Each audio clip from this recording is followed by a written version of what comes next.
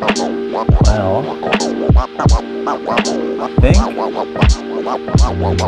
think we're in focus. I think it's tracking my face. Hey everyone, welcome back to the channel. As you can see, I have a bit of a different camera setup. If you guys are interested in all, this is a Canon M50 mirrorless camera. And for fun fact, for the past year of having my channel and starting my channel, the only thing that I have used to film any kind of video has actually been with this GoPro Hero 8 Black Edition. That's it. This is the only, well, okay, except I did one video with my phone and that was it. The whole channel has been based off just using GoPro.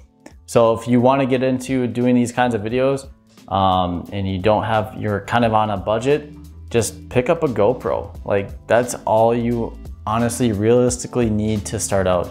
First things first, I want to talk about channel direction. I want to hear feedback from everyone. So put down in the comments, do you want to see videos every single week? So one video every single week, back to back to back, or do you want to see a little bit more of a spaced out, maybe every other week, maybe every 2 weeks I post a video?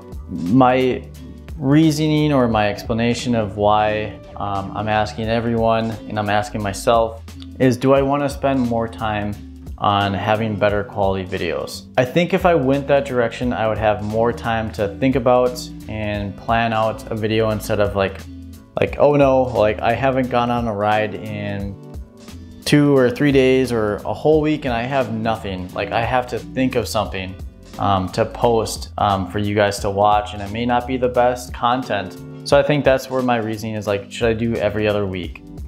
This will give me a lot more time to plan the video, what the details of everything is gonna be, film the video, and obviously edit, because editing does take a big chunk of the time to put these together. And I do actually wanna kind of cut some of these videos into shorter segments. So this video is not gonna be very long. Like viewership is usually like 5 or 6 minutes. And when my videos are 15 or 16 minutes long, a lot of the video doesn't get watched. So I might shrink the videos and just have it more thought out, more planned out, instead of just having a 16-minute video. Yeah, enough rambling with channel direction, frequency of uploads. Enough with that. Let's move on to the second thing that I have written down in my handy dandy notebook that I need to, any video I have, I'm writing down in here, any ideas, any notes. So it just keeps me more well organized. So the second thing we want to talk about is trail systems, new trail systems to myself. And there's a couple on here that are just brand new in general to everyone. Starting out, Copper Harbor. That's my #1 place I want to go and visit and just see what the whole hype is about. It's not a new thing for people to be talking about Copper Harbor. Definitely want to get out there, do some of the shuttles that they have, stay for a couple nights, do some camping, and just ride as many trails as I can. So Copper Harbor, that's #1 on my list. For #2, Split Rock Wilds. This is a trail, or I think there's 4 to 5 different trails in the system, and they're built by Rock Solid Trail Contracting. I always want to say construction, but I think it's contracting. Correct me if I'm wrong. But Rock Solid built these trails, and these are brand new for this year. Really excited for these trails, just based off of photos, and I will put links to all these different trail systems, so Copper Harbor, Split Rock, and the other 3 that I'm going to talk about, so you can go and check out and see what I'm talking about. But yeah, Copper Harbor #1, Split Rock Wilds in Two Harbors, Minnesota. Really excited. It looks really awesome, some really cool views. It looks pretty gnarly. For #3, I have Giants Ridge. I know I did a video at Giants Ridge this winter downhill fat biking. Another really fun video to do. It was a blast, and I can't wait to go out in the summertime because summer trails out there look freaking sweet.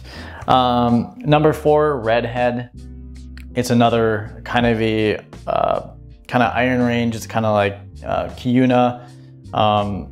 Haven't been out to Redhead. It gets a ton of praise of being some of the most scenic views in Minnesota for mountain biking and, you know, hiking and things like that. Really excited for that trail to go out there. And then last but not least, the Jackpot Trail in Lutsen. Another trail new to me, not new to a lot of people here in Minnesota.